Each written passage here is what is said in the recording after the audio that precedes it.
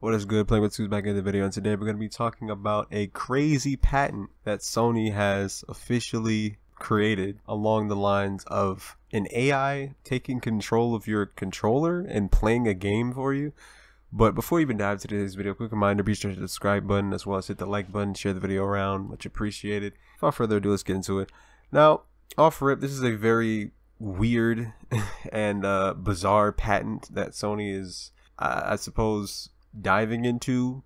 More so the future. We have no idea when this patent is going to be in full effect on the PS5, but we do know there is a huge possibility of this happening, and we just want to discuss it a little bit. Now, this article goes on to say, have you ever felt like there's not enough time in the day to play all the games you want in addition to eating, sleeping, working? Well, Sony Interactive Entertainment recent patent an automated artificial intelligence control mode for playing specific tasks during gaming applications. And it goes into full detail on this. Filed by Sony Interactive in April 2020 and published this month, the patent application outlines a way that artificial intelligence, or AI, can study a person's playstyle and then assist or take over their gaming sessions as required. Now, I don't know what you guys are thinking, but I'm gonna tell you right now, this is clearly Sony spying on you.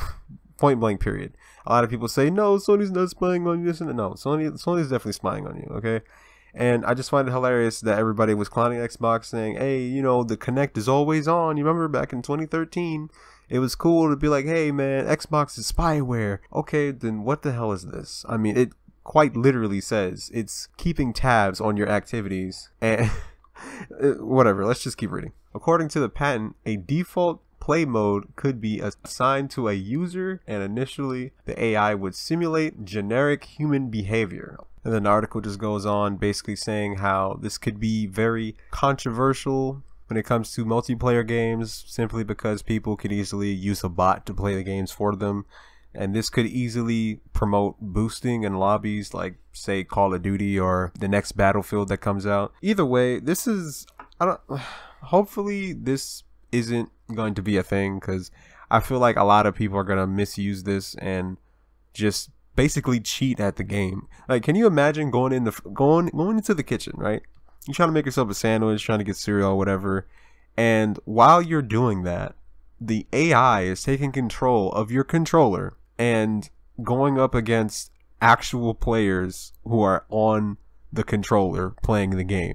That is ridiculous. I'm sorry. Now, unless they're trying to do this for the small proportion of gamers who are unfortunately disabled and can't do certain tasks, then I'm all for it. But at the end of the day, we all know people are going to use this to cheat. So, I don't know. Let me know in the comments what you think about this. Do you think it's a good thing? Do you think it's a terrible thing? Let me know what you think about it, and if it is going to be pretty soon that they're going to release this patent. And it's your boy Tim, and I'm out.